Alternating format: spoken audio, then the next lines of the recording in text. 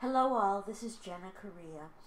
We're talking about creating a first-person science of reproduction where the woman herself accesses her deepest knowledge about how it is for her in reproduction and specifically in this new reproduction industry where she can be used sometimes as raw material for creating new products, human beings. So in the last video, I said the first step is locating oneself in the body. So listen to that video again.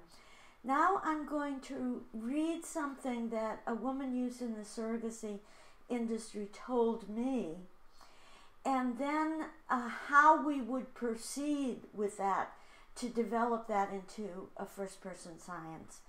So the woman said, the nurse came in one night while I was playing with Joseph. That was her newborn son, whom she had been hired to bear. And the nurse said, "You look like a good mother." I thought, oh my God, this is what they think of us. This is the thing that nobody tells you, that these people think that you are garbage. On the one hand, they're saying you are a saint. You are giving the gift of life. On the other hand, you're garbage because you're giving up your child. After you give birth, the sperm donor and his wife treat you like a piece of trash. You are no longer the saint. So at the time I interviewed her, I did not know this process for accessing the body's deep knowledge. If I were speaking with her now, the next thing we would do is this. I would again, she is located in her body, so we've slowed the process down to the body's pace. I would ask her to keep her attention in the inside of her throat, her chest, and her belly, and then ask her to invite a felt sense of all about what she's just described. And a felt sense is a bodily sense of meaning. It is almost always very vague at the beginning. It's unclear, but if you stay with it in a certain way, it takes on more and more life and begins to speak. So I would ask her to, likely her eyes are closed, sense for what all that feels like, all about that experience of the nurse coming in and saying, "You look like you're a good mother."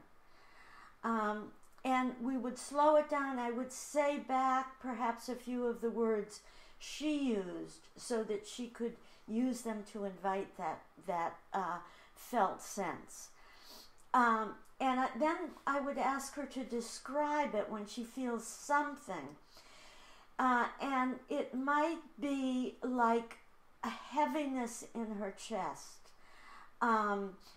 or it might be like the feel of bark on a tree that she feels in her throat, or it might be a clenching in, a tightening inside her belly. But it will be some words that are really bodily, that you can really feel. I'd ask her to describe those feelings to me in such a way that I might be able to feel that feeling myself in my body. And then it's a felt sense. It's connected to a situation or a relationship. It is a felt sense, but that has meaning. So we would then keep company with that felt sense in a particular way. And I'm going to describe that in the next video. If we keep company with the felt sense in this particular way, it can begin to open and speak. So all of what I'm describing, one can do oneself with any situation and bring forth very important knowledge. But in this series, I'm specifically talking about using this procedure to develop a first-person science of reproduction. Okay, see you in the next video. And if you like this, please subscribe or share or comment or like or any of that interaction kind of stuff. Thanks so much.